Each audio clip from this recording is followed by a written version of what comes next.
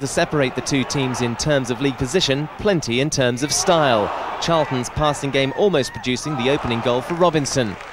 But it was West Brom's more direct approach that created the most chances, and it was no surprise when the home side took the lead on 35 minutes with Hunt's 8th goal of the season. The second half started the same as the first, Robinson again going close for Charlton. Hunt almost making it 2 for West Brom.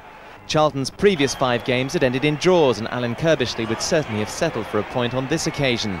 Substitute Steve Jones going close with just seconds remaining. But time ran out. Final score, West Bromwich Albion 1, Charlton 0. Niall Quinn just coming on towards the end of that game for Sunderland after 13 matches out, so a welcome return as far as he's concerned. Good win for West Brom against Charlton yesterday, Chris. It's a cracking win, it keeps him up the top. Andy Hunt, who started the season in great form, scoring goals as well.